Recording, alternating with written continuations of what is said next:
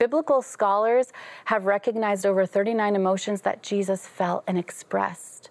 And one of the main ones was agony in the Garden of Gethsemane when he was sweating blood.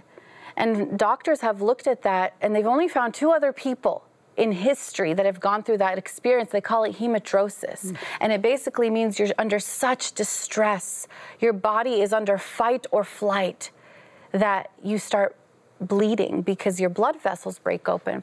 And what they say is it's a stress response.